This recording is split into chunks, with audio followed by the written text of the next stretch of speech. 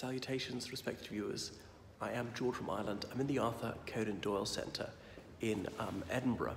So Sir Arthur Conan Doyle was born here in Edinburgh, not in this exact house, and he qualified as a doctor at Edinburgh University, been to Stonyhurst College. He was a man of Irish Catholic extraction. He didn't particularly identify with the Catholic community in Great Britain and didn't have the political opinions that most Irish Catholics did. He went to Stonyhurst College, a Catholic school, about the really famous Old Boy. Anyway, so as well as his medical practice, he was better known for his writing his novels, inventing Sherlock Holmes. That's a sleuth hound of legend. Conan Doyle, he was also an enthusiast of spiritualism, something which is not widely understood. That is to say, he believed that mediums could hold a seance and could contact the dead, as in a seance can just be like the French word for meeting. So despite this scientific background, he had this apparently irrational belief. And it was at the height of the popularity just after the First World War, because so many teenage soldiers had gone to their deaths, and for grieving parents, it's very difficult to accept that there was no contact from the other side. So there were many spiritualists who would speak to people and claim they could contact their son in the next world, or occasionally their daughter. And some people disliked this, like Houdini felt they were preying on the grief of vulnerable people and exploiting the bereaved. They were just conning them.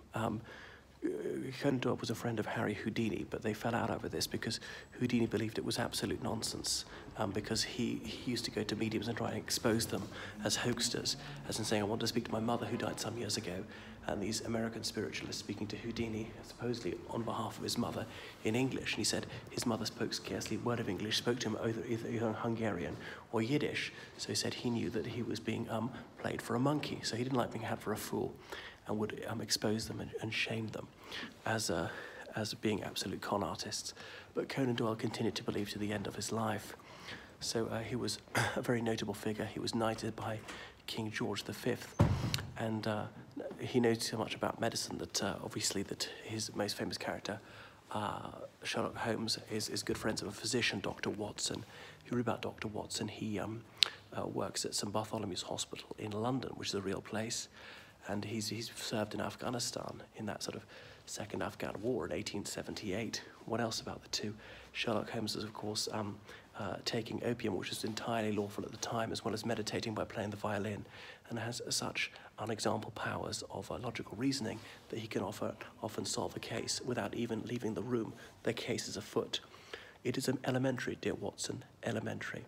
But anyway, is it elementary? Is there an afterlife? Can one's soul speak? Are these just cold readings? Are they conning us? But come here, they're regular seances, and you can find out about the whole idea of spiritualism.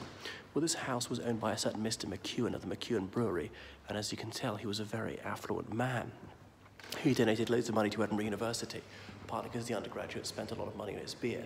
There's McEwen Hall, which is named in his honour. So anyway, that's why he had this very desirable townhouse, and it's in the shadow of St. Mary's Cathedral, the Episcopalian Cathedral. That's to say the church here, which is in full communion with the Church of England. The Episcopalian Church is not the established church here, okay? That's the Church of Scotland. The Episcopalian Church has bishops and archbishops, as in episcopus, bishop in ancient Greek. Conan Doyle didn't particularly identify with Catholicism later in life. He spent most of his life in England. He died there. I believe he's buried there. So that is Sir Arthur Conan Doyle. Come to the Conan Doyle Centre. You can hire out during the festival for comedy sessions and things like that. So look up at this skylight here, like the sky. Oh well, that's the sky. Ooh, and they sort of painted it with stars around. And there's some gorgeous paintings in one of the ground floor rooms. I wish it was brighter. You can see the sort of star-like effect there. Onto the ether, onto eternity. So you ought to pick up a newsletter if you want to know what's going on here, what's on the Arthur Conan Doyle Centre, and can you be in contact with your loved ones who've passed on? I don't believe it myself. Are they just cold readings? As in looking at the person, I can tell something about you, hazard a guess. I'm getting these signals that are very strong, and asking the mark to tell you, am I on the right path, am I on the wrong path? Things like that. Ooh, I picture a man and he's clutching his chest. Oh, well, then her grandfather died of a heart attack. Heart attack is one of the most common causes of death, and blah, blah, blah.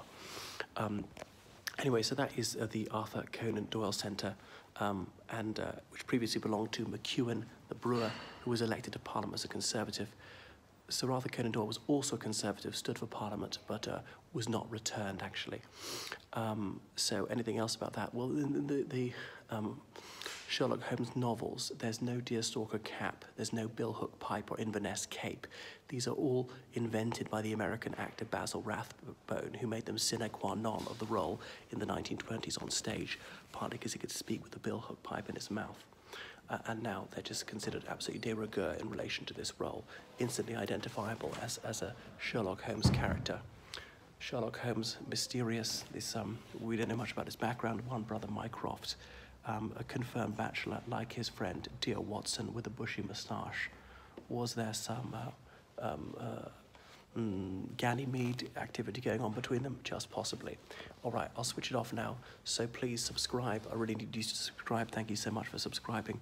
Book lessons with me in English as a foreign language, English literature, history, linguistics, geography, religious studies, politics, French, law, and get me to help with your dissertation, thesis, essay, help you with elocution, interview preparation, debating, and so forth, and book me as your tour guide in London.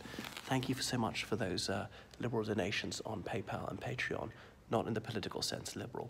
Toodaloo.